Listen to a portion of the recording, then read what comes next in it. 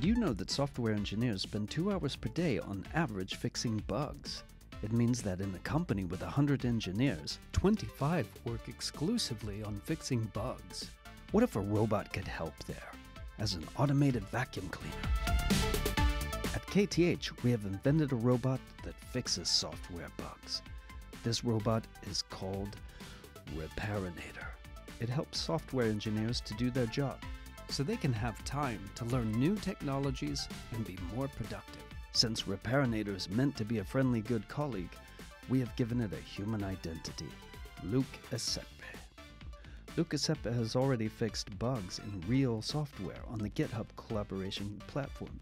This is the first time ever that a robot writes code that is accepted by humans. Today, this is academic research. Tomorrow, this will have a huge impact on industry.